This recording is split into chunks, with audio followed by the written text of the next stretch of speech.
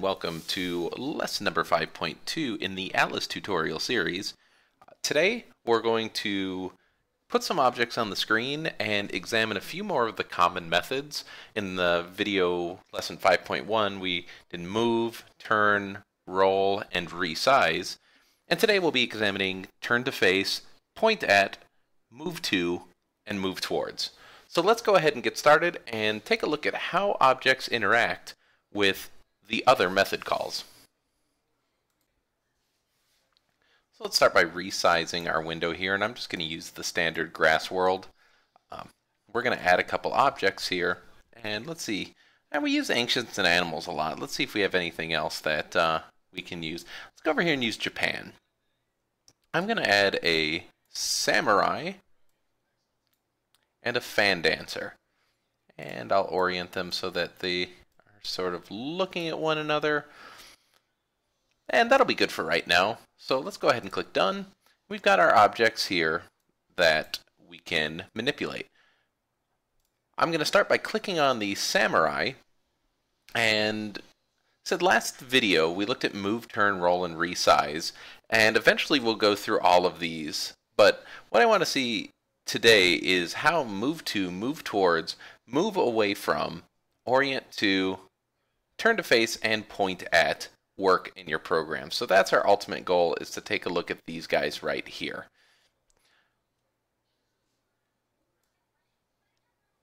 Move to, move towards, and move away from are all really similar to one another. But before we use them, I told you we wouldn't use this property very often, but it will definitely help us out. So I'm going to change the property of the samurai and fill style from solid to points. And you'll see the samurai almost disappears. But what I want to draw your attention to are those green, red, and blue lines that are in the center of the samurai. We can even move our camera to kind of zoom in on those a little bit. What those represent is the center of the samurai object. This green arrow right here represents the y-axis, that is the elevation up and down. The blue axis represents the z-axis, forward and back, and the red line represents the x-axis, which is left and right. And where the three of those meet is considered the center point of the object. If I back off the samurai a little bit, we can head over to this fan dancer, select her properties, and put her into points as well. And the one thing you'll notice about her that's a little bit different is the center point of her object is much, much closer to her feet than the samurai. So while the fan dancer has the meeting down here by the feet, the samurai has it more in the center of his body. This is going to become really important, and it may not seem super important right now. You may be asking yourself, why does the center point of an object matter? Is it that big of a deal? And yeah, it really does, particularly in the next methods we're going to use. So let's go ahead and put these two guys back in solid. And I want the samurai to move. And right now I want the samurai to move to the fan dancer. So I'm going to drag samurai over to my first method. And when it asks me what I want it to move to, I'm going to select the fan dancer and the entire fan dancer. Let's hit play and see what happens. The object definitely moved to the fan dancer. Let's slow it down a little bit by selecting more, choosing duration, and making this animation happen in 3 seconds. When I hit play, the object moves. What's happening with the move to command is it will take two objects and align the center points. The center of the samurai is now exactly in the same location as the center of the fan dancer. Since the center of the samurai was in his torso and the center of the fan dancer was near her feet, those two objects are now completely aligned with one another. It definitely moved the samurai, but it's not exactly what we want. It creates some collision problems, and it doesn't quite look right. I'm going to right-click on this and disable it for now, and I'm going to use the Move Towards command. When I use Move Towards, and now I'm going to select the distance. This is how far do I want the samurai to go? Let's go ahead and say 2 meters towards the fan dancer. Move towards and move to are really similar. The only difference is move towards allows me to limit the distance the object will move before stopping. I'm going to go ahead and set the duration to 3 seconds here as well, and run the animation. I see the samurai starts moving towards the fan dancer, but when he hits 3 meters, he stops. But the animation still doesn't look quite right. The center point of the samurai is in his torso, so if you imagine drawing a straight line from this torso right here to the center point of the fan dancer, the samurai is going to try and move in a straight line, which means his feet are going to start to clip through the bottom of the grass. There are definitely going to be points where move to and move towards are our best option, but certainly with the samurai and the fan dancer, it's creating a little bit of a strange animation. If I disable this right here and choose move away from 2 meters fan dancer, duration 3 seconds, the exact opposite of move towards is going to happen. We're going to draw a straight line between the fan dancer's center point and the samurai center point, and then we're going to move the samurai backwards 2 meters along that line. Let's hit play and see what happens. And the samurai moves off the screen. Let's move him forward just a bit so we can watch this happen. Hit play again. And the samurai starts to float a little bit as he moves. That's because a straight line from the foot of the fan dancer to the center of the samurai's torso continues to gain elevation as you move away. This works really well when you're trying to manipulate objects in space. If you have a spaceship moving towards another spaceship, this tends to work pretty well, or anytime you have elevated objects. So that's what the move to, move towards, and move away from commands are used for. Now we're getting quite a bit of code here on the screen, so I'm going to delete each of the lines that I've added so far so that we can look at some of the other methods that we're going to be using. Orient to will change the orientation of an object to match the orientation of another object. If I tell the samurai to orient to the fan dancer, again, I'm going to set the duration to 3 seconds so the animation runs a little bit slower and it's easier to see. When I hit play, the samurai will turn to be facing the same direction as the fan dancer. This is really useful when you're trying to align directions for two objects, because at this point now, if I told the fan dancer and the samurai to both move forward, they would be guaranteed to move in the same direction, because the samurai just oriented to the fan dancer. So orient to changes one object to face and have the same X, Y, and Z axis as another object. We're going to disable that line of code right there. And now we're going to do turn to face the fan dancer. Turn to face pretty much does the opposite of orient to. This will take the samurai and basically make him face the fan dancer. And I'll show you how that works in a second. But let's hit duration 3 seconds and hit play. We'll see the object turns just a little bit, but now he's directly facing the fan dancer. The way this works right here, if we go back to our properties and change them to points so that we can see their axes, they both have this blue line, and if we orient the camera, it'll be a little bit easier to see. So you've got this blue line coming out of the samurai, and we have a blue line coming out of the fan dancer. The turn to face command will make it so that this blue line of the samurai is turning such that it is going to cross this center point if it moves forward. I mean, essentially, it's going to face the center of the fan dancer, but it's not going to change the elevation. It's not going to change the direction the samurai is facing. If we turn these two objects back into solid objects, and let's zoom the camera out a little bit, turn to face is real similar to this point at command. When I was first learning Alice, one of the things that really bothered me was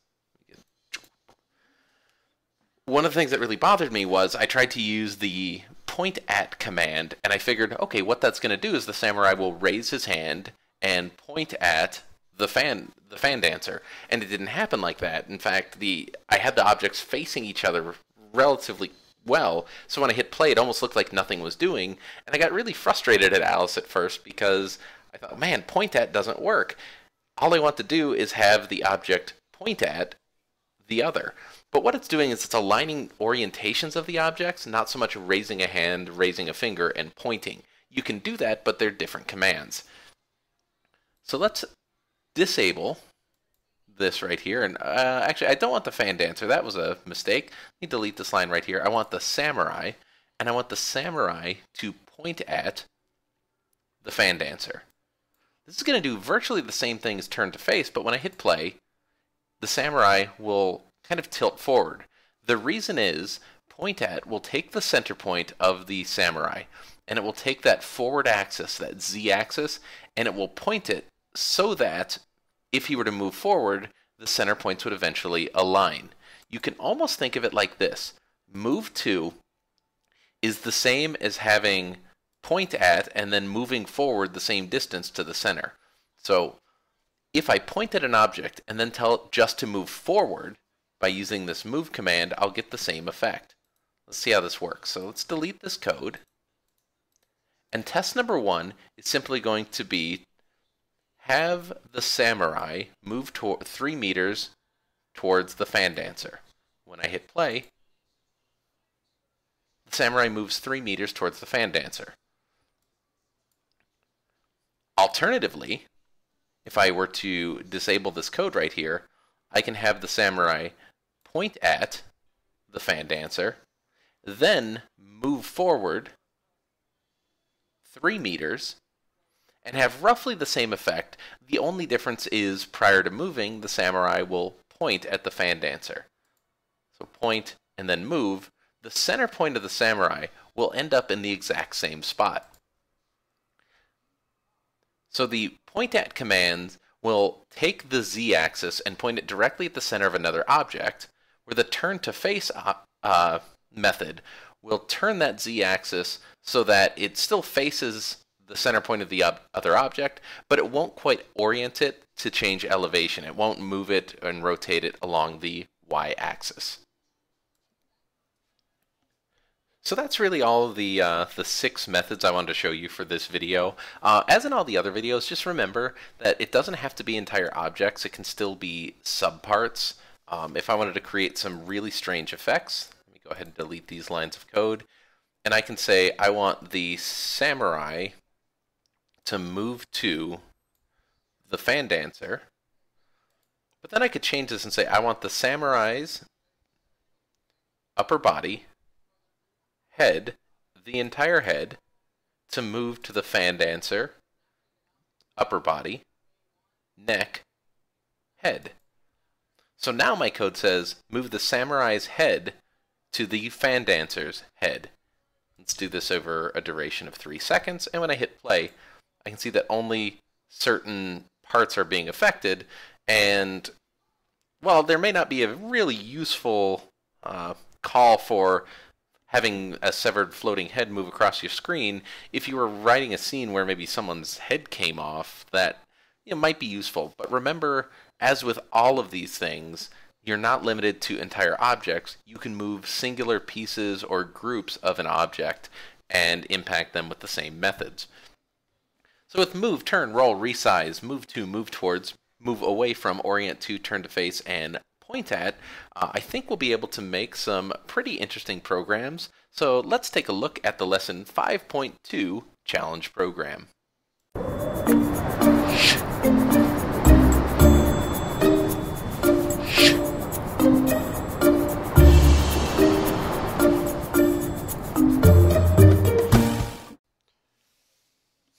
So your challenge program for lesson 5.2 is pretty simple. It was using only the commands that we've learned thus far: move, turn, roll, resize, along with the move to, orient to, face to, point to, those. This is going to be a pretty crude looking animation because we haven't learned some of the stuff that will make the animation more realistic, such as do together and do in order. So it's, again, a really crude animation, but to make sure that you're caught up to this point, try and recreate a scene similar to what we have here. This is two samurais fighting, and I've changed one of the samurais to have more of a bluish tint. It didn't work out perfect, and I didn't spend a ton of time redoing this, but we're going to have the red samurai and the blue samurai fight. So if I go ahead and hit play, watch the animation. Again, it's a very crude animation. We haven't bothered to do any walking, but what we've got is the samurai turning to face the blue samurai, raising his right arm. The blue samurai raises his leg to, I don't know, maybe do a crane kick. The red samurai jumps forward, punches him in the face, the blue samurai falls over, and the red samurai returns to his original position. So let's watch that one more time.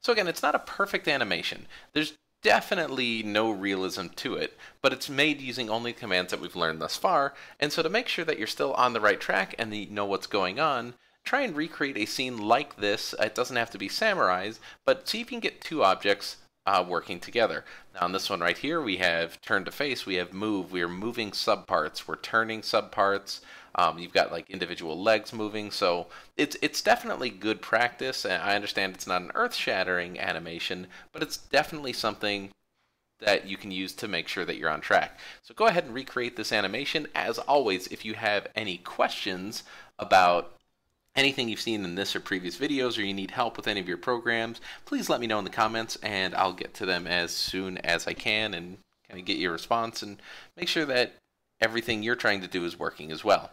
Thank you so much for watching the Alice tutorial series, and we'll see you next time.